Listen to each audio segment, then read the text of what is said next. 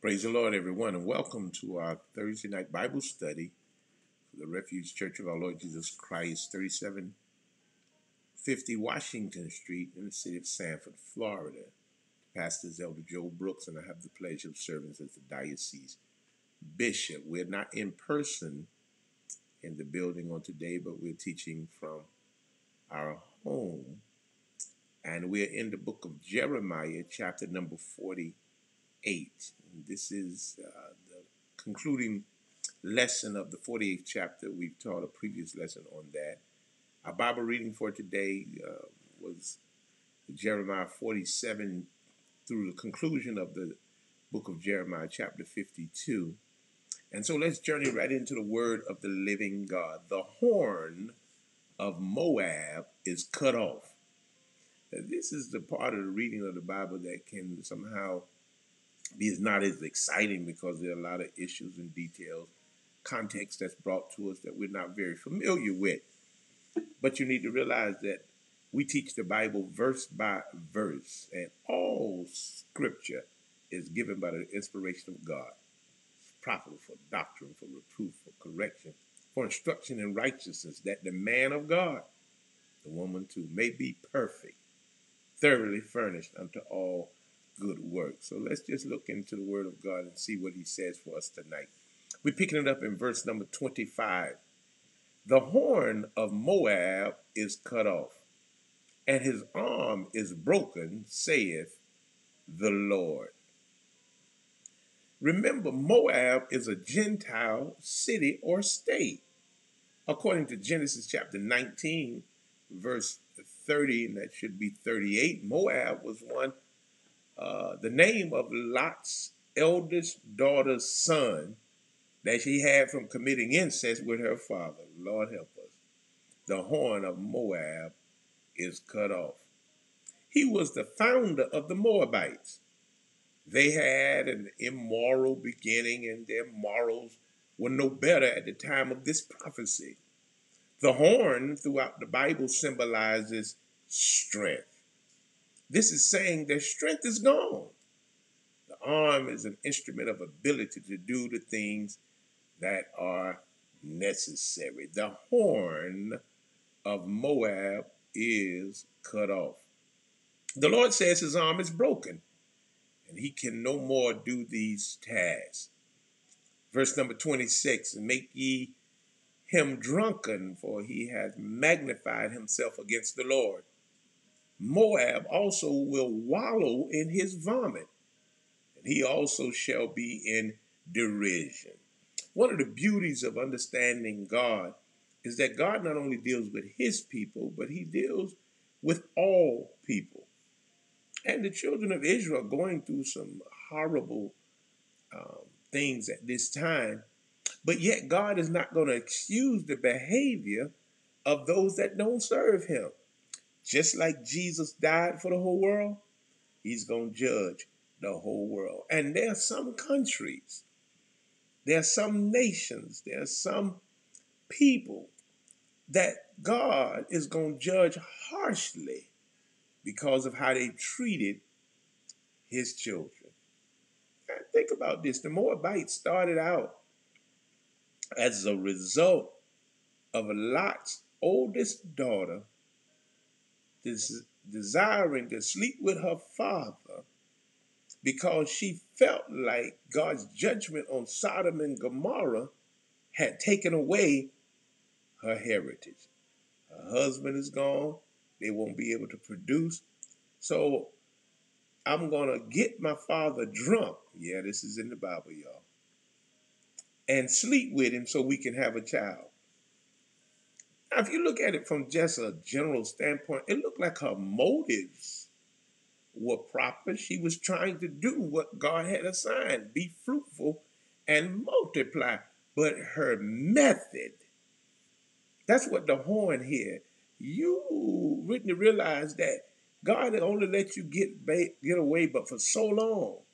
Her method was wrong.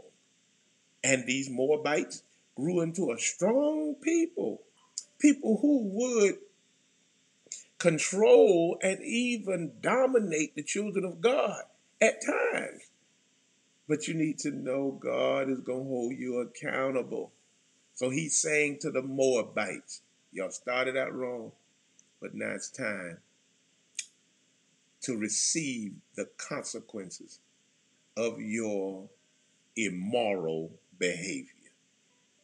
We see that even throughout the world, and I won't spend a lot more time on that. But when you see certain countries that perpetually are in certain states, no matter how they change their leadership, no matter how much money you give to them, and they're still in that same perpetual state year after year after year, that's the judgment of God. God judges, yes, his children first. Judgment begins at the house of God. But those who are not his do not escape his judgment. This is just showing the extent of the despair throughout Moab. He is drunk and wallowing in the vomit because he cannot face the reality surrounding him. I think y'all see where it's going. Let's go to verse number 27. For was not Israel a derision unto thee? Was he found among thieves? For since thou spakest of him, thou skippest for joy. Oh God, help us on tonight. Derision means a pond to swim in. In this scripture, they had spoken disrespectfully of Israel. They were happy over Israel's problem. Now they have problems of their own. That's why you don't have to fight your battle.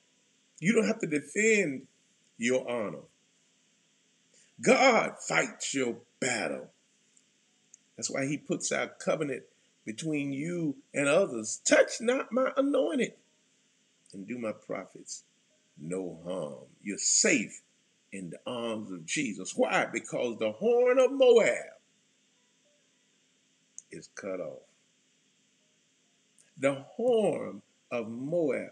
Lot's daughter would have never been in that situation. I'm just trying to put it together for you. Had not Abram taken Lot with him. When the Lord told Abram, get out from amongst thy country and thy kindred. You see, there's something that you need to understand. Sin builds. And that's why you got to learn to lay aside every sin and the weight that does so easily beset you.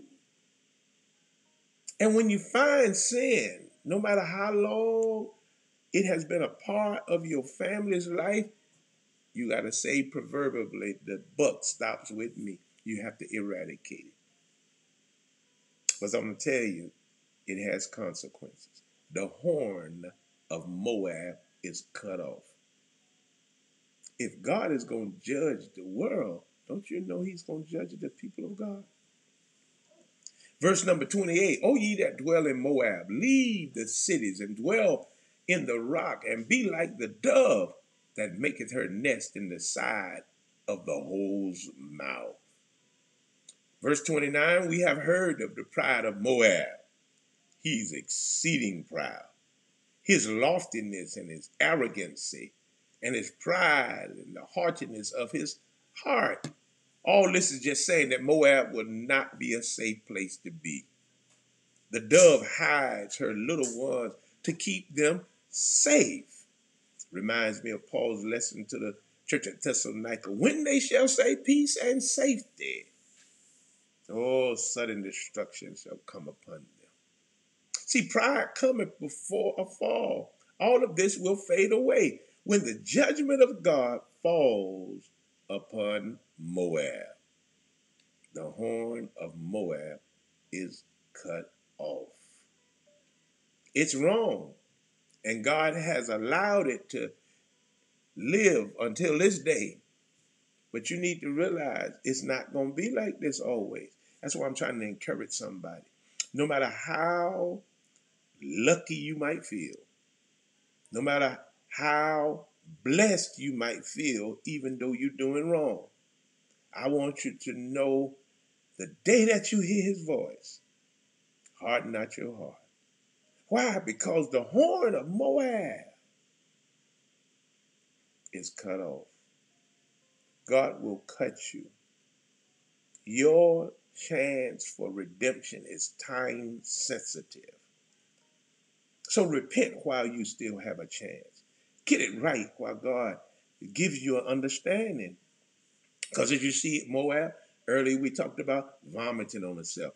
Or saw Moab, drunkenness. Saw Moab, wallowing in their situation. Why? Because God is now judging them. Verse number 30, I know his wrath, said the Lord, but it shall not be so. His lies shall not so effect it. Verse 31, therefore will I howl for Moab, and I will cry out for all Moab. My heart shall mourn for the men of Kirheres. See, Moab will lie no more. They have been rendered helpless. All of Moab is destroyed. And the prophet Jeremiah cries out in anguish at this terrible destruction. I hope you understand what I'm saying. God will put a burden in your heart to even cry for those who don't even love God. Why? Because we have compassion. We have pity. It's not God's will that any man should perish, even the wicked. But it all should come for repentance. This country right now is very divided because of this entire election and the political nature of the election and this partisanship. Hallelujah. But I believe God is talking to some true prayer warriors to intercede on behalf of his people and even those who are not his people. Yeah, you can ask God to have mercy. You can ask God that his mercy would override his judgment. I'm glad somebody prayed for me, not according to my works, because they were concerned about my life. My life was not pleasing with God. But somebody interceded and said, Lord, have mercy. Yes, the horn of Moab is cut off, but God is even using Jeremiah, the weeping prophet, to howl and cry on their behalf. There's a prophetic utterance. Yes. David said, I cried to the Lord, and he heard my cry. Verse number 32, O vine of Sibmah, I will weep for thee with the weeping of Jazer. Thy plants are gone over the sea. They reach even to the sea of Jazer. The spoiler is fallen upon thy summer fruits and upon thy vintage. The symbolism here reminds us that it's time sensitive. And joy and gladness is taken from the plentiful field and from the land of Moab. And I have caused wine to fail from the wine presses.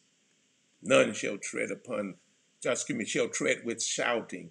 Their shouting shall be no shouting. The wonderful vineyards are all gone. Without the fruit of the vineyard, there can be no wine made. Sometimes wine, joy, and gladness are thought of as all a part of each other. Wine perhaps gives a false sense of joy and gladness. The horn of Moab is cut off. Just kind of give you my view on, amen, what the lesson is trying to share with us in a real practical way. Just in a few days, we traditionally would be celebrating a time of family coming together. We call it Thanksgiving, when we remember how those who developed this land, and they had come from other places, and they, and with the natives that were already here, wanted to thank God for the first harvest, and they begin to be thankful. It's a time of Thanksgiving. Now, we are so commercial in this approach to Thanksgiving till we say we are celebrating Thanksgiving, but we thank everything and everybody else except for the one who is most deserving. Are you thankful tonight? The pandemic has now dealt with our method and has exposed our motives. But you shouldn't allow the fact that we can't assemble as we've done in the past hinder us from assembling as God desires us to assemble. How does He desire us to assemble? With a heart full of thanksgiving. You can be 1,000 miles from me and still be thankful. Oh, we can't celebrate Thanksgiving. Why can't we celebrate Thanksgiving? Celebrate. Give God the praise and the glory. Honor Him. Not with the traditions. See, it's not about the turkey. It's not about the trimming. The horn of Moab is cut off. There's so many things that we did in the name of God was blasphemous to God. And God has taken it away from us to give us an opportunity not to be caught up in the wine. The wonderful vineyards are gone. There's no fruit in the yard. But are you thankful? Oh, I'm so thankful. Verse number 34, from the cry of Heshbon, even unto Eliah, and even to Jahaz, have they uttered their voice from Zor, even to Horonaim, as an heifer of 3 years old, for the water of Nimrim shall be desolate. Again, we see the extent of the widespread desolation. The cry of a heifer 3 years old is speaking of when she has her first calf. The cry of one of the city goes to another, and so on. Misery loves company. Oh, when the judgment of God begins to fall, there's no hiding place. The horn of Moab is cut off. Her arm is broken. Verse number 35, moreover, I will cause to cease in Moab, saith the Lord, him that offereth in high places, and him that burneth incense to his gods. Now we see the reason for the widespread destruction is the fact that they are worshiping false gods. The burning of incense to the false god was an abomination to God. The Lord stopped them himself. You need to know God is in this. God is doing this. You're going to be like Samson, shake yourself as you did at others and think that you still have the strength. No, it's cut off, Moab. Your arm is broken. Verse number 36, therefore mine heart shall sound for Moab like pipes, and my heart shall sound like pipes for the men of Kirheres, because the riches that hath gotten are perished. It's over. These pipes were used at funerals. This gives us off a very mournful sound. Jeremiah mourns, even though he knows God's judgment is just.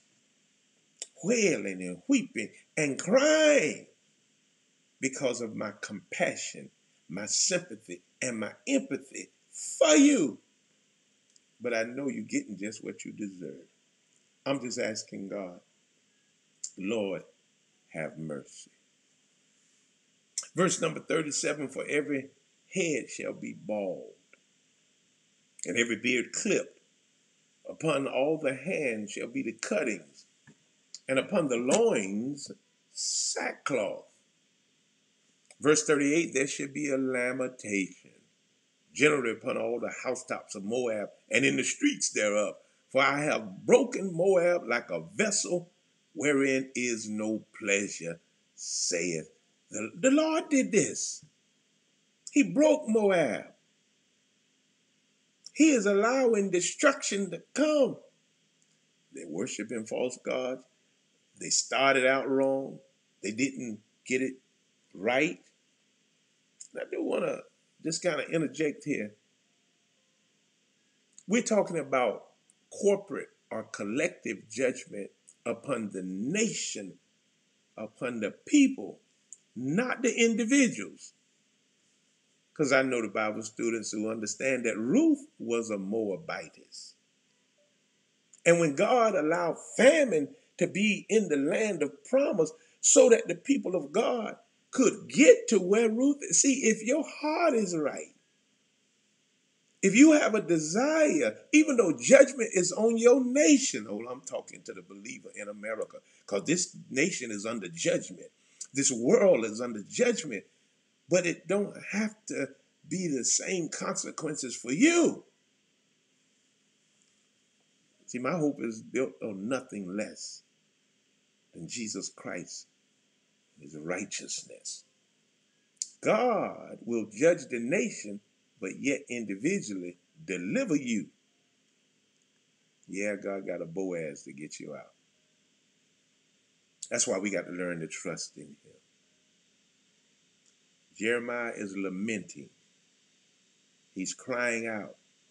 He's pleading to God. All of these are just outward signs of mourning. These housetops are where they burn their incense to the false god, so it would be correct for them to be places of mourning now. Verse number 39, they shall howl, saying, how is it broken down? How hath Moab turned back with shame? So shall Moab be in a derision and a dismaying to all them about him. Not only was Moab defeated, but they were humiliated, as well. They could not understand how this could happen to such a strong a land. Oh, I hope you hear, America. I know you are riding high with your nationalism. You are sitting pretty. You at the top. But I'm telling you, the principles that established this nation that we have abandoned come with heavy judgment consequences. I pray that we turn as a nation. And even though I'm in this nation, I realize that heaven and earth is going to pass away. As an individual, I'm doing what Peter told them on the day of Pentecost. Save yourself from this untoward generation. Oh, I'm glad I'm saved tonight. The horn of Moab is cut off, but I'm resting in the arms of the one who's so powerful. His arm is not too short that it cannot reach me. He's a savior. Yeah, he put his arms all around me. I'm glad I'm saved.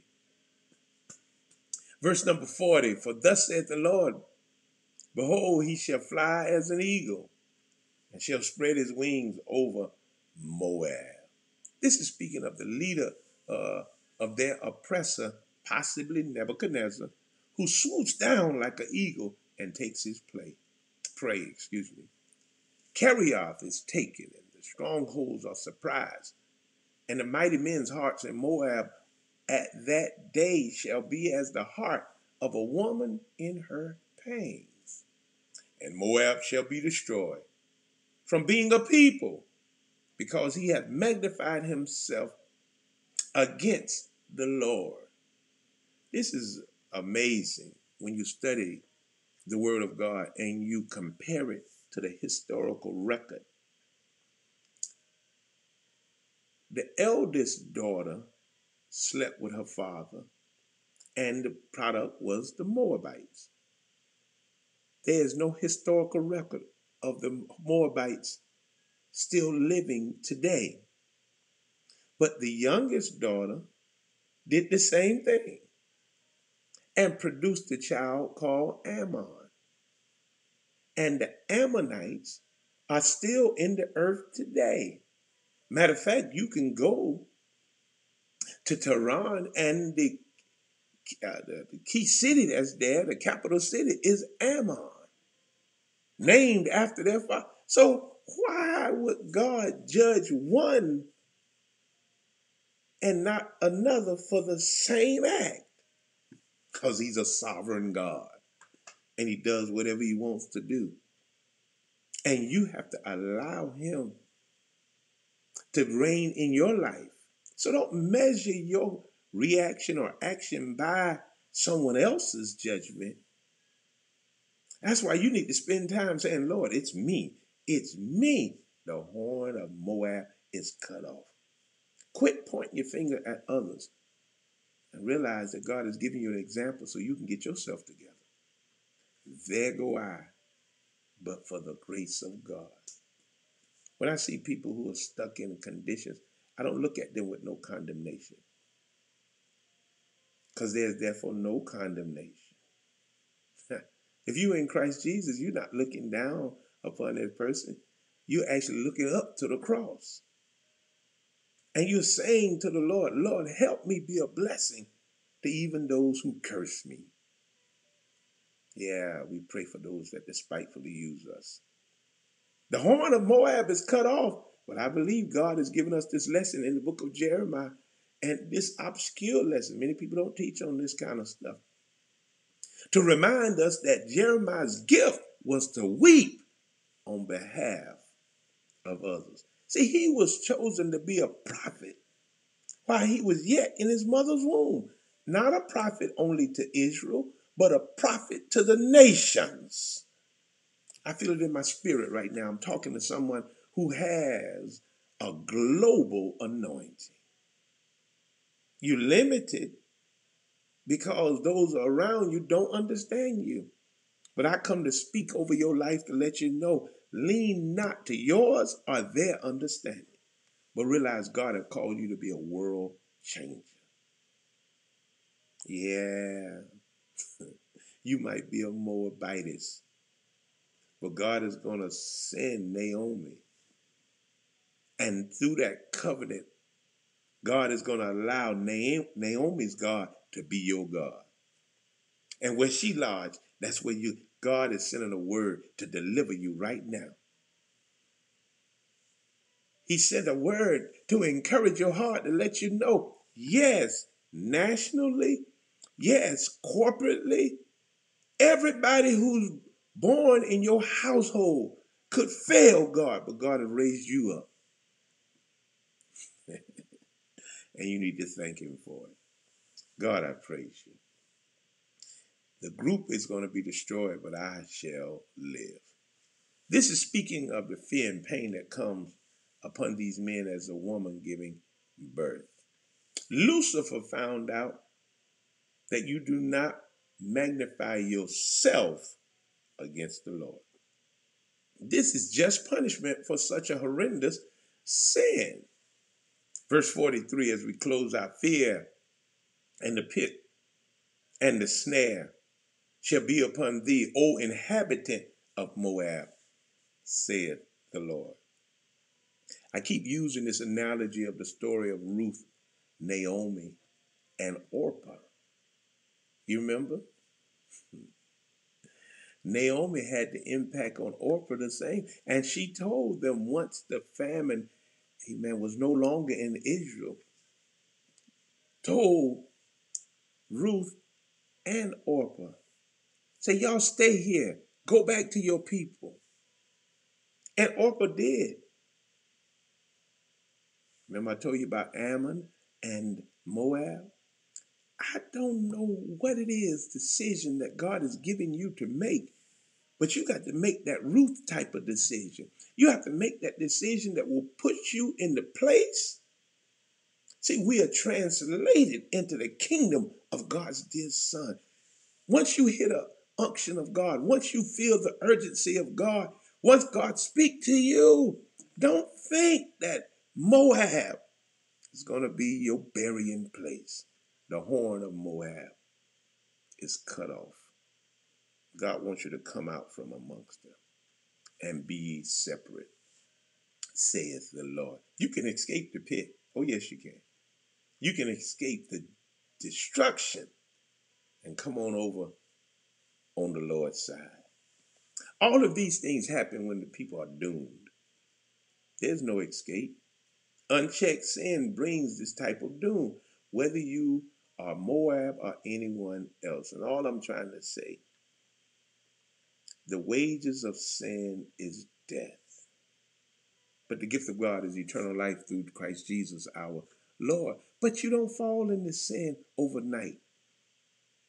It's a process till you get to sin. See, when you're drawn away, or there's a be tugging on you, or something that puts you away, it's your own lust. All this in the world, lust of the eyes, lust of the flesh, and the pride of life, whether it's what you see, what you feel, amen, or what you are trying to get from others, it'll draw you away from God. And see, that lust has to be conceived in order for it to bring forth sin. And sin has to be finished. That's what James said, in order for it to bring forth death. And I'm just trying to let you know before you die in your sin, because it's coming.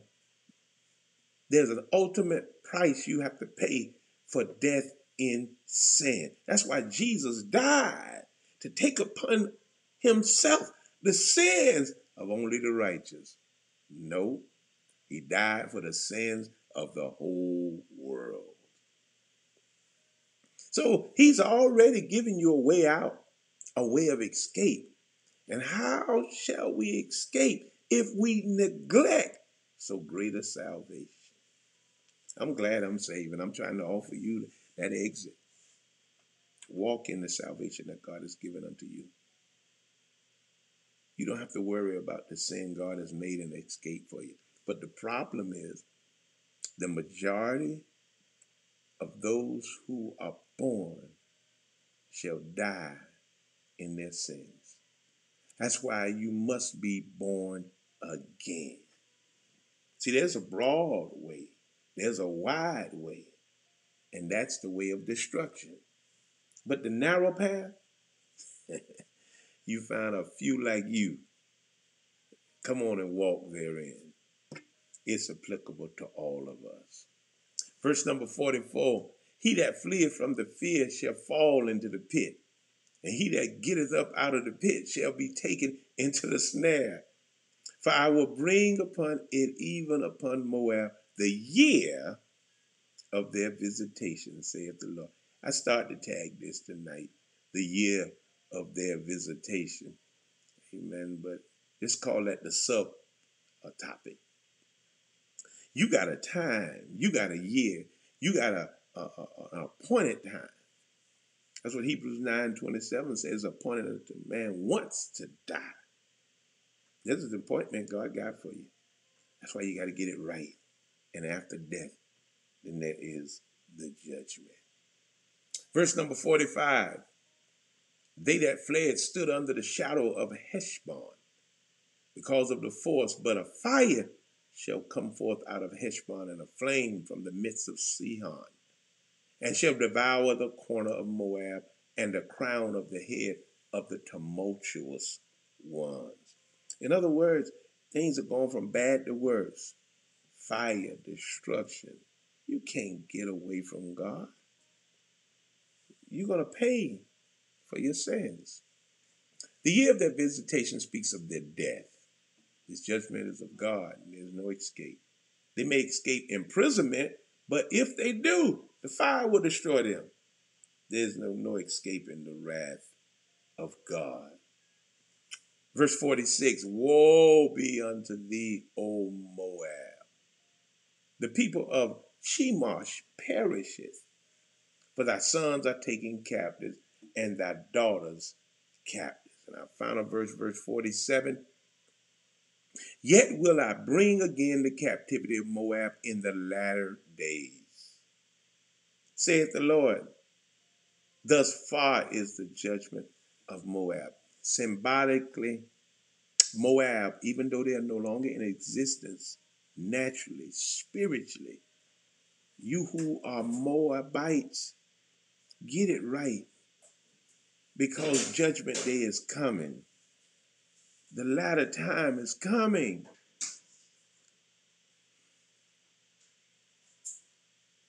It's coming. Judgment is coming. Oh, sinner man. Why not tonight? Come on to the Lord before it's a day and an hour too late. Some are killed and others are taken captive in the end time, the latter days. God will bring Moab back to its land. All right. Thank God for all those who have joined in with us. Those who are on the conference line, we're going to open up, give you an opportunity to ask your questions if there are any.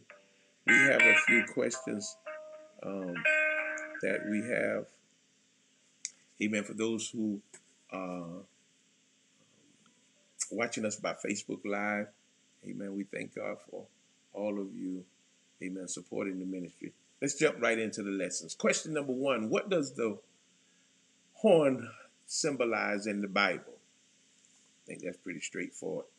Symbolizes strength. All right, question number 2: why are they drunk in verse 26? Anyone? Because he cannot face the reality surrounding him, trying to drown out their sorrows.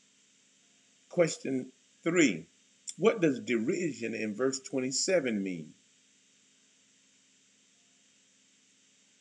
It's mean a pond to swim in. Question number 4: what has happened to the vineyards? Anyone? The wonderful vineyards are all gone. Without the fruit of the vineyard, there can be no wine made. God has just brought destruction. Question 5: wine gives a false sense of what? And joy and gladness. Question 6: what was the reason for the widespread destruction? Because they were worshiping false gods. Question 7: what are the pipes in verse 36 used for? I think everybody know about that funeral home music. Yeah, these pipes were used at funerals. This gives us of a very mournful sound. Question 8: where were the lamentations given? Yeah, upon the housetops and in the streets of Moab. Question 9: what are some of the outward signs of mourning? Bald head, clipped beard, hand cuts or cuts in the hand, and sackcloth on the loins. Who is the flying like an eagle in verse 40? Leader of their oppressor, possibly Nebuchadnezzar. Question 11: blank found out you do not magnify yourself against the Lord. Yeah, that angel who fell from grace, Lucifer. Question number 12: what will happen to them if they escape imprisonment? Fire will destroy them. Then our final question: what are the latter days? And that's the end times. Amen. Just a brief lesson on today. Pray that it has been a blessing to you. We encourage you. Realize that it might look strong today, but judgment is coming. The horn of Moab is cut off. What is Moab? It is representative of those who try to do the right thing, but they do it the wrong way. There's a philosophy that's taught in a church, and it's a damnable heresy from my opinion. They tell people it's not what you do, it's how you do it, because God knows your heart. If you know you're doing wrong, just because you believe God in your heart, you think that God ain't gonna hold you accountable for it. The horn of Moab is cut off. Get it right with God before it's a day and an hour too late. We pray that you receive the lesson also in the way that it was intended to be delivered.